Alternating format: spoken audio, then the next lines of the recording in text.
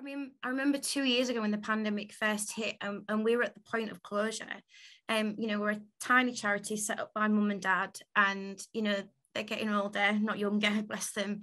And it suddenly dawned on me that we didn't have the funds to survive. So I've really worked over the last 2 years to build the charity to a sustainable point, and we were getting somewhere. We had plans in place to deliver one-to-one therapy for free, which is, we know how expensive therapy can be. We also have just about to launch the Recovery After Recovery programme, which is set to help up to 250 people in the Hull and East Riding area alone.